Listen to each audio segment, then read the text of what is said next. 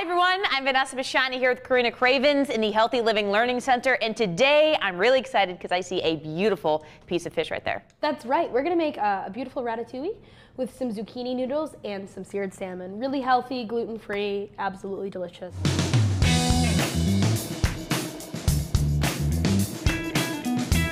We're gonna get going right away on grilling our vegetables. So we're gonna take our eggplant and we'll slice it into some nice rings. I feel like if you don't like eggplant, you probably haven't had it prepared well. We'll just kind of lay these guys out and just want to hit them with like a small drizzle of oil. It'll help them to char up on the grill, get some color and flavor. Throw them right on the grill. While I have my eggplant grilling, I can get these guys ready for my grill. I've got a yellow squash and a zucchini. And we'll just run some olive oil over these as well. Perfect. We're looking for some color. Oh yeah. Ooh. A little char on each side. It's really gonna add to the flavor. Does it have to be cooked all the way through yet? Nope. We're gonna be cooking them in a sauce.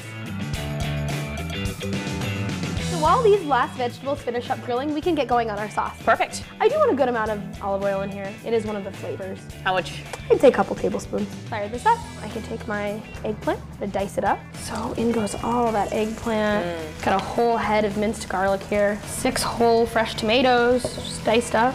I just have a handful of parsley here. I'm gonna save some for garnish, but right now I'll just put a handful of parsley. We're gonna zest a lemon into there as well. Whole lemon? Yeah, I'll do all of it. How are we looking? Beautiful. Lots of colors going on in there. I'm gonna hit it with a little salt and pepper. Gotta do it. I like a coarse grind for this. So I'm just gonna give this a stir, get it all incorporated, 10 minutes. A lot of that moisture is gonna come out and it'll kind of look more uniform, not like big pieces of veggie, but more like a sauce. And we'll move on to our fish. And I wanna pat my pieces of fish really dry. It makes it so they get a really nice sear. I'm gonna season it with some salt.